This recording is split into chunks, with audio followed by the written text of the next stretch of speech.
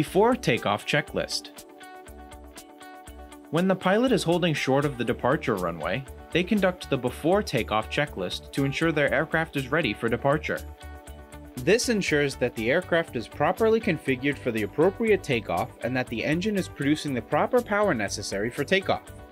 Note: while conducting the Before Takeoff checklist, the pilot must reference their checklists to confirm all items have been checked off before takeoff.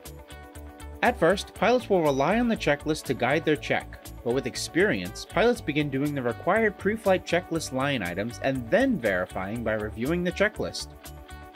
The pilot checks that the fuel selector is set to the both position, the elevator trim wheel is set to takeoff, and that the wing flaps are set accordingly.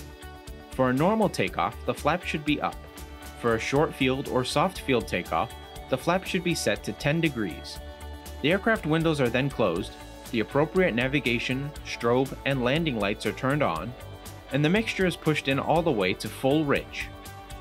If the airport of departure has a pressure altitude above 3,000 feet, the pilot should lean the engine to ensure the best performance during takeoff.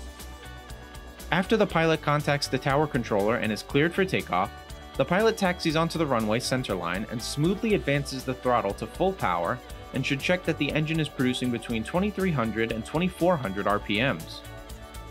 If the engine is producing less than 2300 RPMs, the pilot should abort their takeoff.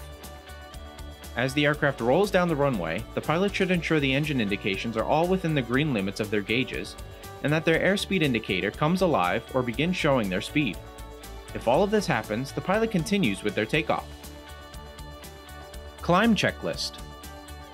After taking off, usually above 500 feet above ground level, the pilot then does a climb checklist. This checklist is used to verify that the aircraft is configured for climbing flight and that the appropriate lighting is engaged based on the time of day and weather.